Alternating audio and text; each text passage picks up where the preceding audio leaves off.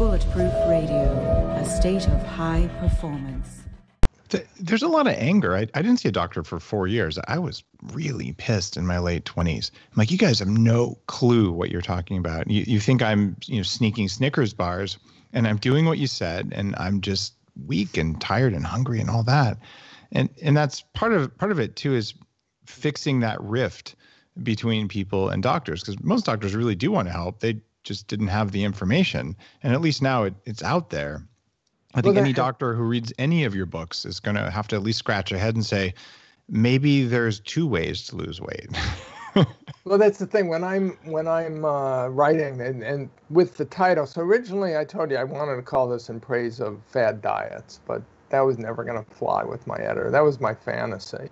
Then it was, and I think I have a chapter still called In Praise of Fad Diets. Then it was how to think about how to eat. That was my wife's suggestion. I thought that was terrific because, basically the idea is we've been getting lean people's diet advice.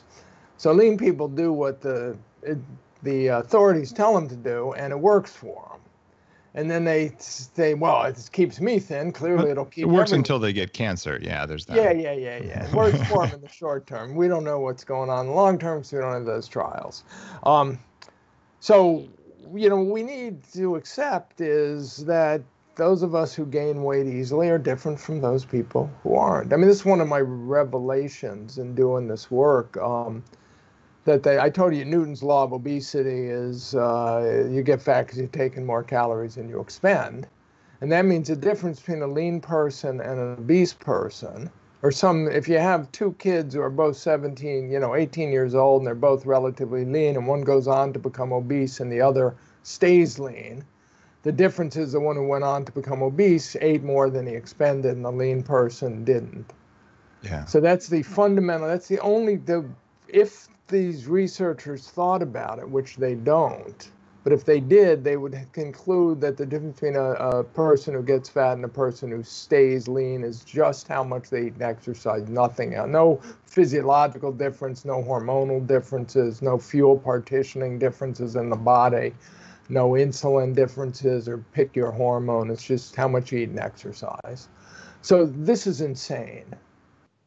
And what we need to understand is that those of us who fatten easily, we can't eat what lean people eat, because if we do, we'll be fat, hungry, tired, grouchy. And then when we go in to see the doctors, they'll accuse us of cheating on the diet because we're still heavy.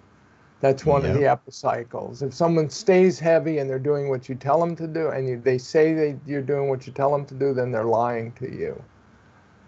And I mean, this is built into the literature. 1930s, you could find doctors documenting that their overweight pediatric patients are lying to them about their diets, and therefore they just lack willpower.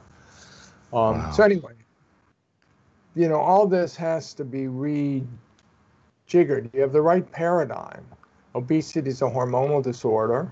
It's a hormonal dysregulation of fat accumulation, and the link to diet is through insulin.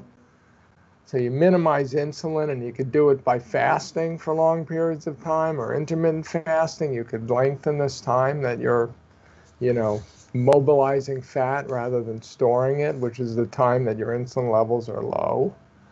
And you can lose the weight you stored.